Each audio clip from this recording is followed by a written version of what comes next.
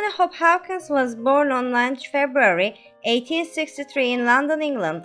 He was educated at Marlborough College and at Balliol College, Oxford. He was a model student and classics all-rounder, emerging from Oxford with first-class degrees in classics, philosophy, and ancient history.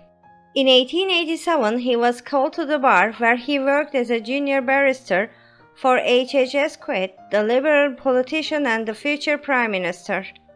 Hope maintained a great interest in politics throughout his life. In 1892, he stood for the Parliament as a Liberal candidate in South Bucks, but was not elected. He enjoyed the company of politicians and joined a political club where members included Winston Churchill and Lloyd George. Some of his contemporaries thought Hope could have been Lord Chancellor if the Prisoner of Zenda had not got in the way. Hawkins lived with his widowed father while pursuing his career in law and writing.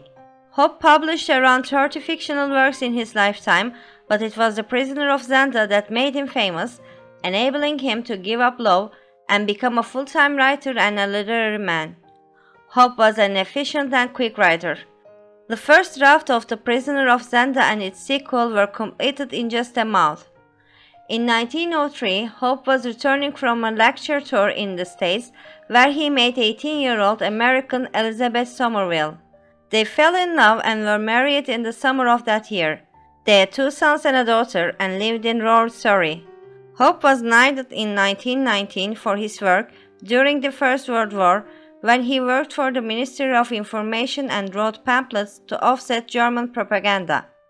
He died of throat cancer in 1933.